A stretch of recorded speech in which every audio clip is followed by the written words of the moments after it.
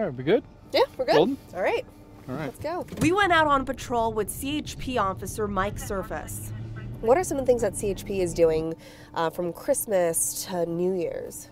Well, from Christmas to New Year's, we operate under what's called a maximum enforcement period. That means that it's kind of an all hands on deck. We drove on Highway 80 in North Sacramento. Have you had to deal with much hit and runs here? Hit and runs, unfortunately, are 30% of our workload in the North Sacramento area. In just a few minutes on the highway, Officer Zerfas spotted someone. She's on her phone right there, and she's looking down at it. When I drove by you there, I could see your cell phone was in your right hand. It looked like you were working it with your thumb and you were staring at it. What were you doing with your phone? So what's more common, especially during this time? Is it DUIs or speeding or? Well, speeding is the name of the game. I mean, speeding is all day long, every day.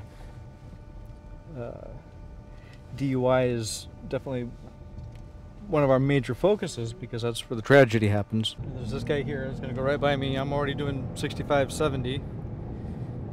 I start trying to match his speed. He's pushing 80 miles an hour now. Hey, driver, go ahead and exit the freeway.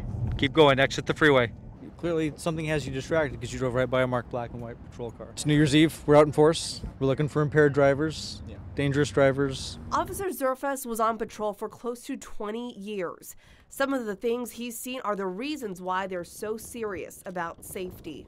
For whatever reason, she fled the scene at an extreme high rate of speed, blew through another intersection and hit a family that was coming home from church, killing the dad and the daughter. In an hour, CHP pulled over 4 people in a small stretch of 80. Okay.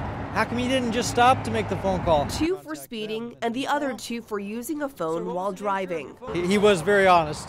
He did admit to being on his phone, so he was talking to his son, and his Bluetooth wasn't working.